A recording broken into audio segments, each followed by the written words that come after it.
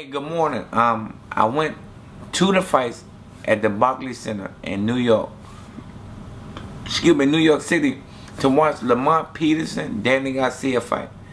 It was a great show.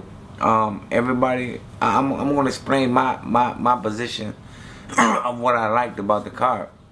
Everybody said that they had easy fights. It wasn't no threat. You know, that may be true, but it's based on how they fought these guys. I'm going to say this to you, and I've read about Lamont Peterson saying that he should have got the guy out a little earlier than what he did. I'm glad he didn't. I wish the fight would have went 12 rounds.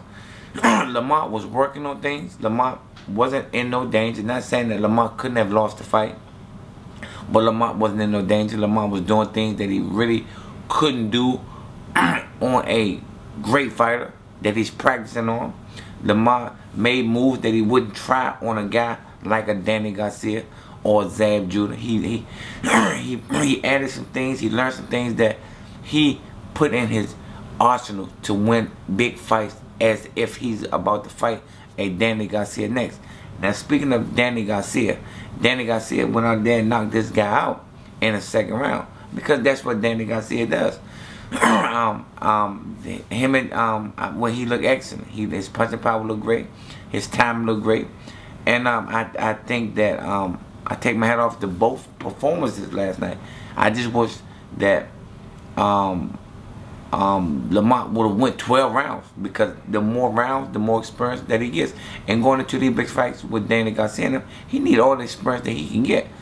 I think that this is my opinion on how we are going to beat Danny Garcia, and I'm speaking to you, Lamont Peterson. I'm speaking right to you. We need 5 different game plans. We're not going to go in there with 2 game plans. We're not going to go in there with a plan A, plan B. We're going to go in with 5 or 6 different game plans, because if 1 or 2 don't work, we got 3 more to go to. We got 3 more to lean on. So I want you to understand this, Lamont. We're going to try to outbox him. If that's not working, we're going to try to bang with him. If that's not working, we're going to try something different. We're going to try something different. We're going to make up things that we're going to have to try on this guy, because you lost to Matisse. This win right here with you will take everything out of anything anybody negative can say. If you beat Danny Garcia, the loss to Matisse don't mean nothing.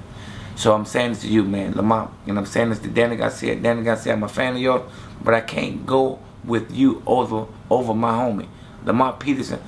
We got you. You got us on your back, man. You carrying us on your back, and I need you to keep carrying us. Don't let us all right now.